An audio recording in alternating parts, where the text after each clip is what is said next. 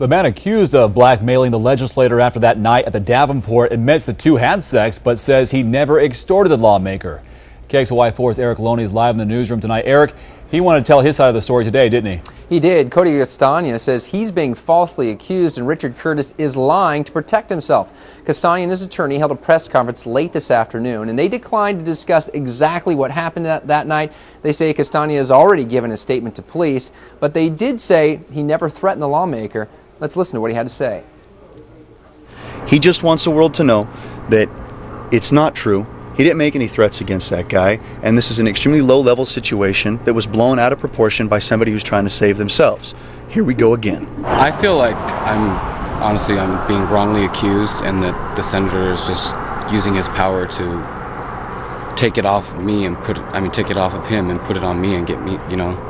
What do you want the public to know about this when you put yourself That he out? has completely changed what actually happened and turned it around for his favor.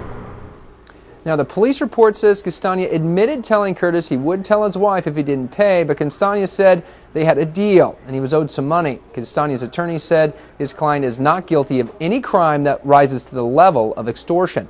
And so far, no one has been charged with the crime in this case. Reporting live, Erik Loney, KXLY4.